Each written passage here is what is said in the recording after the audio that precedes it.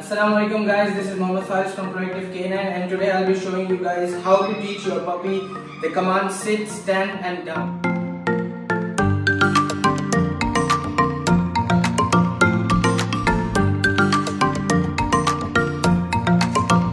So we have Loki over here. He's a 6-week-old Belgian Malinois.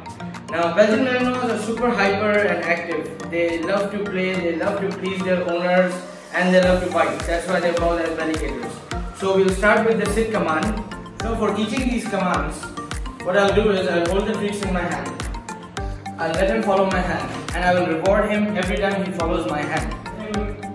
Eat, follow my hand. Eat, follow my hand. I'll keep rewarding him just for following my hand. Just for showing attention, I'll reward him.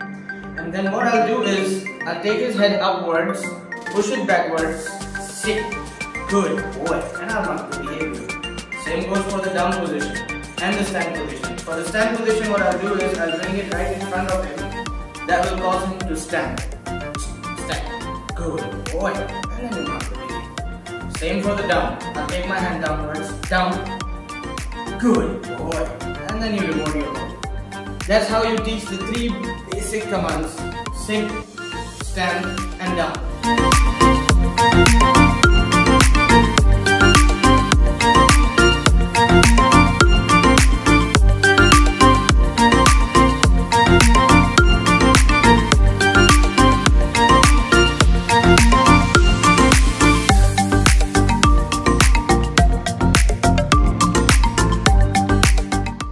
So now that you have seen how I have taught these commands, I have to practice them a lot.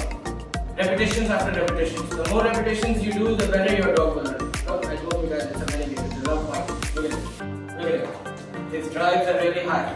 And that's why he loves biting, he loves playing. He cannot sit in one place. So what you need to do is, you need to practice a lot. Repetition after repetitions. The more you practice, the better the commands will be embedded deep in his brain and he won't forget. I hope you guys enjoyed the video. If you liked the video, give it a thumbs up and remember to share and subscribe to the video. Thank you so much. Sit. Good. Stand. Good. Boy. Down. Down.